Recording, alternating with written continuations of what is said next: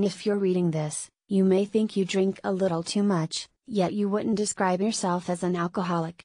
Maybe you're a parent who comes home after a stressful day at work and takes a drink to decompress and deal with the kids, another with dinner and then another to top off the evening before dozing off. Or maybe you're a college student who studies hard all week and then downs a six-pack at the first post-exam opportunity. You might celebrate special occasions, like a big birthday or even weekend dinners, with a couple bottles of wine. Whether drinking is a celebratory ritual or serves to ease stress, you may be drinking an amount at which health risks outweigh potential benefits. Alcohol use and its associated problems exist on a spectrum, said Dr. John Mariani, Associate Professor of Clinical Psychiatry at Columbia University Medical Center and Director of Columbia University's Substance Treatment and Research Service. There are people who don't meet the criteria even for mild alcohol use disorder, a disorder characterized by a loss of control over drinking but are drinking more than what would be considered healthy. Including some alcohol in your diet may lower your risk of a heart attack and type 2 diabetes. But even at low levels, alcohol may interfere with sleep, cloud judgment, contribute to weight gain and negatively interact with some medications. According to the National Institute on Alcohol Abuse and Alcoholism, people who drink heavily, for men, that's defined as more than 4 drinks on any day or more than 14 drinks per week, and for women more than 3 drinks on any day or more than 7 drinks per week, have a greater risk of injuries, having children with birth defects and health problems including liver disease, heart disease, depression, stroke and several types of cancer. Drinking too much could also make it difficult to manage existing health conditions such as diabetes and high blood pressure.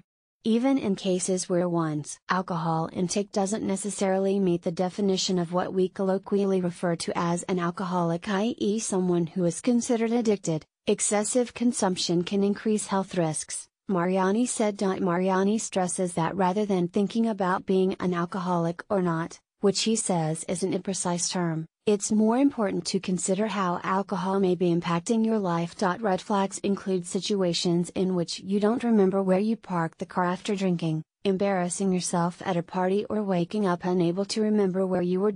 Other behaviors include sending inappropriate emails when drinking, having sex with people you wouldn't otherwise choose, using other substances in conjunction with alcohol, or getting a DWI. These behaviors are objectionable to your value system, and you don't like them, he said. But even if you don't engage in inappropriate behavior, you still might be drinking an unhealthy amount.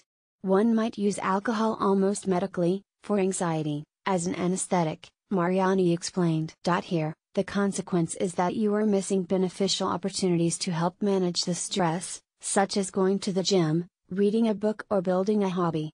The consequences are not bad things per se, but an absence of good things that are not happening, because drinking is taking up that time. No one is going to lose their job if they have 3 drinks in a night, but it takes up time and space that doesn't allow other things to happen. For some, learning about a test result during a doctor's visit or that you've gained an unhealthy amount of weight can be reason enough to cut back. A person may go to the doctor one time and have elevated liver function tests, which is enough of a motivation, Mariani said. Whatever the motivation may be, there are ways to cut back on your alcohol consumption. Below are some tips worth trying, according to experts. 1.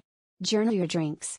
Doing so can be a powerful tool in understanding how much you're drinking and can bring awareness of patterns, according to Ginger Helton, a registered dietitian and spokeswoman for the Academy of Nutrition and Dietetics.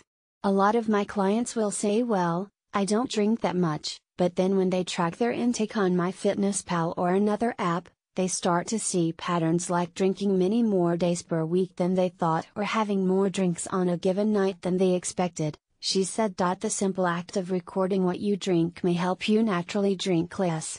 It changes the behavior somewhat. Maybe you'll have 3 drinks instead of 5 if you know you have to write it down, Mariani said. It's also important to know whether you are accurately estimating the amount of alcohol you consume. A person may record 3 drinks, but is it 3 standard drinks, each containing 1.5 ounces of alcohol, or is it bigger? Knowing what counts as one standard drink can help you accurately determine